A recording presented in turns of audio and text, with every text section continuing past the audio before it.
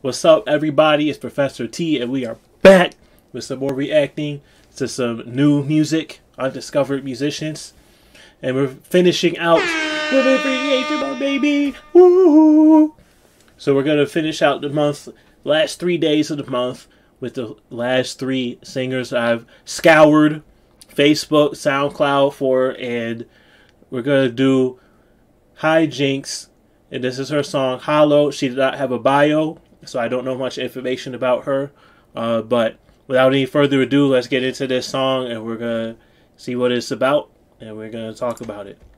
Let's get it. You make me wanna feel your touch. What? When we're close, I can feel my blood rush. What? We both know I'm excited. that I'll be got to merge. What? So take me home and feel me when I'm high. What? You make me What? wanna feel your touch. What? When we're close, What? I can feel my blood What you gonna do? rush. We both know What? that I'll be got to merge. Okay. So take me home Yeah. and feel me when Go. I'm high. Get it. Get it. Get it. Get it. Get it. I see it like a dream. Imagine me on top of it. Get it. Get it. Get it. Get it. Get it, girl. Let me do the remix. Let me just be your hype man. The fact, the truth in it too. Yeah. This is pretty good though. I've been playing. No cap. There's nobody else. Just So to break down the beat, this is definitely like a 2005 Soulja Boy type beat. It's kind of very simple, very like FL Studio version 9. Nothing wrong with that though. I'm just saying it's very, you can hear what I mean. It's very simplistic with the sounds and like not a lot of layers happening. But for how little that's going on, she used it well. The face tracking on my camera is going crazy. I don't know how to turn that off. Just deal with it for now. On tomorrow's video, it won't be there won't be a square around my face. just like I'm your queen. Yup. Tonight, giving me everything. Yup.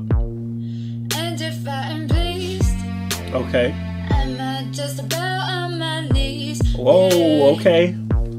You know that there's nobody else. Okay. Just like me. Okay. You make me wanna feel your touch. Yup. When we're close, I can feel my blood Okay. rush. We both know that Okay. I'll be got to merge. What? So take me home and feel me when I'm high.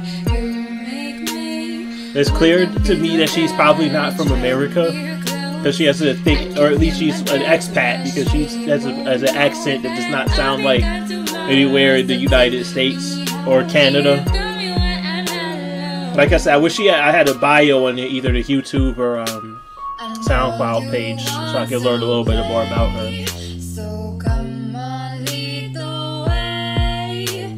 If you do me right, Okay, what you gonna say? I'll do whatever you like. Whoa, oh, Wanna feel your touch. Okay.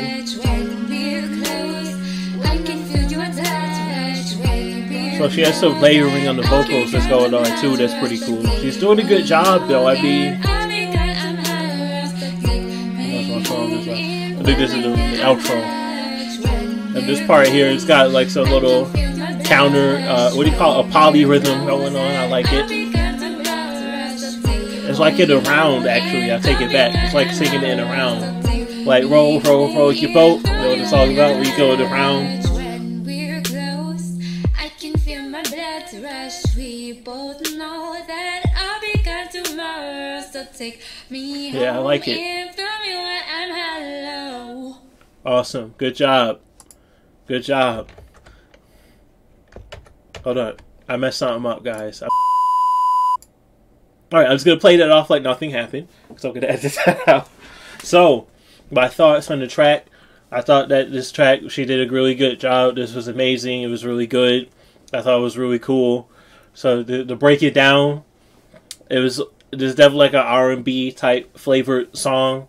And what I liked about it, I think that is cool how like I said, it's definitely like you could tell. There's like it sounds like she's using like FL Studio version 8 or 9 on there because those sounds are very familiar and very basic. I feel like I'm talking super loud right now, but that's a good thing because I always talk too quiet. But yeah, I like that. That was cool. I liked also how with the vocals, how it was layered, so there's a lot of different types of things that were going on. I like the song itself. I think it was hot. It was sexy. It was cool. And like I said, I wish she had a bio because I would like to know more about her because she sounds like she has an accent, like she's from a different part of the world than I am.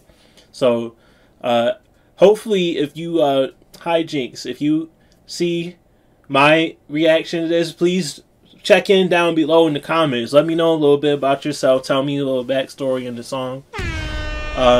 So now we're going to get on to the critiques. So for the critiques I would give for this one, I would have to say with the beat, even though I complimented it because I thought that it sounded good, you did a lot with a little because it wasn't a lot that was happening, but you made it work really well and you squeezed out the most that you could out of what you had to work with on that instrumental. I would say that's a critique. That instrumental, if you want to grow as an artist, you do eventually have to move outside of that. Unless that's what you're trying to do on purpose, which is cool. That's fine if you want to be simplistic. Ignore that white square in my face. For tomorrow's upload, I won't have that. I'll figure out how to turn that off. Other critiques for the vocals. When I do this, I never just check out just the one song. Like I said, scouring is the right word. I'm usually going through a lot of stuff. I've checked out some of your other songs. With this one, I think it's the best work that you've done. But for some of the other ones, the vocals, it's not perfectly like in key all the time. So I would say that's the only other critique I would say. Maybe plug for myself, shameless self-endorsement. Go check out the songwriting workshop on my channel. If I remember to do it, I'll link it at the end of this video for you guys to check that out if you're interested. Episode 2, part 2, you guys are going to see me talking about pitch and how to be in pitch with the music. There's a very simple guide. So that's really the only 2 critiques. Just use a little bit better song for number 1, and number 2, the singing, make it a little bit more like with the key of the song. So now we're going to take it to the Professor T Billboard charts, and we're going to see where it ranks. That was a loud one. Oh my god, I'm going to get a text message. It's a good thing I don't have too many of these to do today. I'm caffeinated right now. I just drank some Mountain Dew, so I'm caffeinated. All right, let's go to the chart. Let's see where I'm going to put it at. So the chart, I like this song a lot, believe it or not. So, where would I put it at? It's at least moving into the middle of the pack, but I feel like I would go higher than that. So I'm moving it up into this tier, where it's just beneath the top 10. So we're gonna start around here. I know I like it more than Dreamin'. I think I like it more than Reply. I like it more than I Wish. I like it a little bit more than Trip. I think this is pretty fair. It's like around Fade Away. Do I like it more? Do I like it less? It's even. It's even. I guess this is what I would do. Do I like it more than J.A. Wild's Trip? Then I like it less than Forest Chapter 14. Oh man, I'm gonna put it under Fade Away. So that's what I feel like I'm gonna go. So you come in at number 13 on the Professor T Billboard chart. As I always say, this is not a reflection on the quality of the song. This is a reflection on my preference and how popular I think it would be for me to recommend to others. So it ranks in at number 13. And real quick before we close out this one, there is some other movement to report. So after listening, actually stuff is missing from here, so I had to fix that. After listening, though, there is some movement. There was a song that I did that I put a little bit lower than where I would put it at now, and some other stuff. Also, I actually, after listening to more stuff, Corey James' Dreamin', it's no offense to you, but you actually have moved down on the Billboard chart because, in my personal preference, I just feel like there's other songs that have come out that we've reviewed and covered here that are a little bit more deserving of your spot. So you actually will be moving down below Anthony Casuccio's Friends First, and then right above Recluse. I'll fix it for the tomorrow's video.